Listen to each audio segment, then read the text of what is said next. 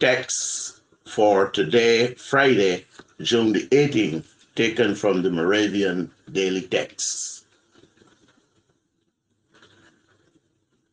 O grant us help against the foe, for human help is worthless. Psalm 60, verse 11. I have no help but yours, nor do I need another arm but yours to lean upon. It is enough, O Lord, enough indeed.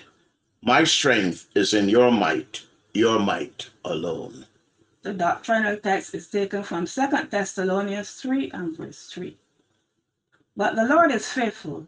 He will strengthen you and guard you from the evil one.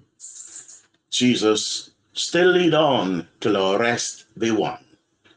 Heavenly leader, still direct us, still support, console, protect us, till we safely stand in the promised land. Holy Protector, we do not possess the power to resist evil on our own. Fortify our hearts and minds to stand strong against the flood of distrust, fear, and apathy that threatens us daily.